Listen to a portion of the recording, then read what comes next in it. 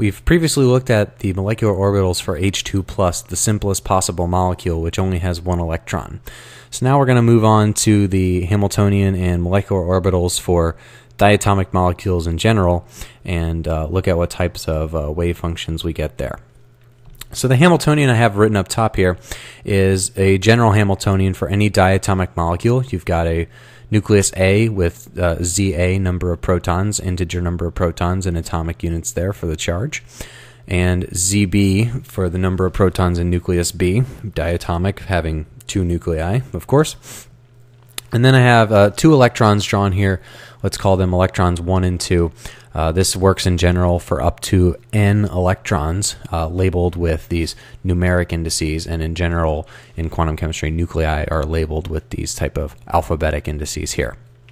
So the type of interactions we get are the same types of interactions we got in atoms, where we had attractions of all of these charged particles to each other, electrons to nuclei, and electrons repelling each other as well. But the thing that is new now is the nuclei repelling each other. So previously, we've seen in Hartree-Fock and in other things, once we invoke the Born-Oppenheimer approximation and the basis set approximation, that we're going to use these 1s orbitals from the individual hydrogen atoms as our guess for our starting wave function coefficients, that this type of approximation here, our electron kinetic energy and our attraction of the electrons to nucleus A and nucleus B, these sum indicating that it's for all electrons. We know we can solve this part exactly if we have some explicit form for what these electron wave functions are, what these molecular orbitals are. And then the difficulty comes in, the bane of our existence in quantum chemistry is always the repulsion of electrons from one another, because we can't solve that exactly. We can't separate these I and J indices, these two indices of electrons, so we can't do separation of variables and resulting in one electron functions at a time. So this part can't be solved exactly, and that's why we need to do approximations like Hartree-Fock. And then taking into account the Born-Oppenheimer approximation, that our nuclei are much, much heavier than our electrons, so our nuclei are stationary relative to our electrons. They don't move, so we're solving for the wave functions just of the electrons. So with the nuclei fixed at one point, their kinetic energy is going to be 0 for nucleus B and also for nucleus A. And thus they're going to be fixed at some point, so this 1 over RAB is going to be a simple algebraic quantity. That's just 1 over a distance. So all these three nuclear only terms here become very simple algebra to compute those energies for a given configuration of nuclei. Okay, so we're going to have our basis set here is going to be the 1s orbital on nucleus A and nucleus B. These are going to combine together, and we saw previously for H2+ that these combine positively and negatively to produce two different orbitals. So we have their positive combination, where we go up to a peak, go down some, then up to a peak again, and decay away. That was our positive combination, and that gives us the sigma G molecular orbital. Then we had the antisymmetric combination, where we had the difference of these two, where it reaches 0 in the bottom and there's a node in the middle, and then going back up there, and that gives us the sigma U orbital. So if we put our two nuclei here and we do a projection for some isosurface of what this looks like when we're looking at it side on, our sigma G orbital is going to have the same sign everywhere. It's always going to be positive. So we'll get something which has a surface that looks like something like this. It's always going to be positive everywhere we look. And then for our sigma U, we got something that's positive over here and negative over here. And then there's a node in the middle, a point where there's no electron density in the middle. And that's our sigma U molecular orbital. Okay, so we've got these two molecular orbitals there, those two spatial orbitals. We've got the sigma G and the sigma U. And that gives us 4 spin orbitals, because we can put a spin up and a spin down electron in each of these molecular orbitals here. And for hydrogen, we've got one electron from hydrogen A, one electron from hydrogen B if we're going to be forming neutral H2.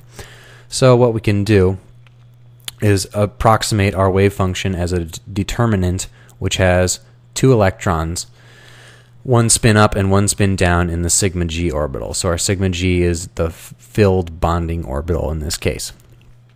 Now there would also be other determinants as well. There'd be spin up, spin down, spin up, spin up, spin down, spin up, spin down, spin down, and then both in sigma u.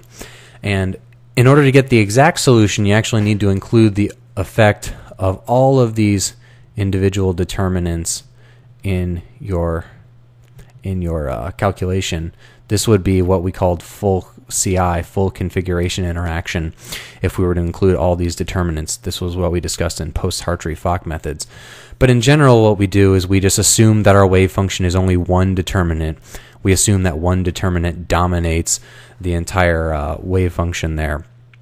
And we can get that just through Hartree-Fock theory. So generally, the types of orbitals we're going to present here are either going to be some type of qualitative intuition-based thing based off of the atomic orbitals that we think about for hydrogen through neon. We're going to go up through the end of the second row of the periodic table. And we're just going to assume that there's some Hartree-Fock solution, which is just one determinant, one occupation there. Okay, so we've got, for our ground state, we've got our HA, our hydrogen with nucleus A here. That brings in its 1s orbital, which is this orbital right here. And we've got HB on the left, brings in its 1s orbital as well. And HS brings an electron with it, HB brings an electron with it, and together these individual 1s orbitals mix to give us what we said was our sigma G, lower energy bonding orbital, and our sigma U, high energy antibonding orbital. The sigma U is higher in energy than a reference state, which is two hydrogen atoms split apart. So it's unfavorable to put electrons in the sigma U orbital. But the sigma G orbital has, with two electrons in it, is lower in energy than two hydrogen atoms split infinitely apart. So it's favorable for the atoms to come together, form this bond, and get into this lower energy state. So this type of molecular orbital diagram is the thing that we're going to do for going forward with the second row now as well, with lithium through neon, building these types of molecular orbitals from the basis set of atomic orbitals, and then seeing what type of diagrams we can get as a result for that. So as far as our ground state for H2, we would say that that is sigma G2. Just like you would say a helium atom is 1s2, we have our molecular orbital sigma G is sigma G2. There's a spin up and a spin down electron in sigma G. Then additionally, there's the possibility that we're going to have higher orbitals beyond this once we include the second row that are also going to be sigma G or sigma U, pi U and pi G. And in the case where we would have another sigma G orbital, we would rank them then by their energies, and we would call this 1 sigma G because it's the lowest energy sigma G orbital, and this being 1 sigma U because it's the lowest energy sigma U. So we could also say that this ground state of H2 is 1 sigma G2. So now we're going to see how we do this for second row, where we've got the 2s and 2p orbitals coming into play as well, and what kind of orbitals we get from that.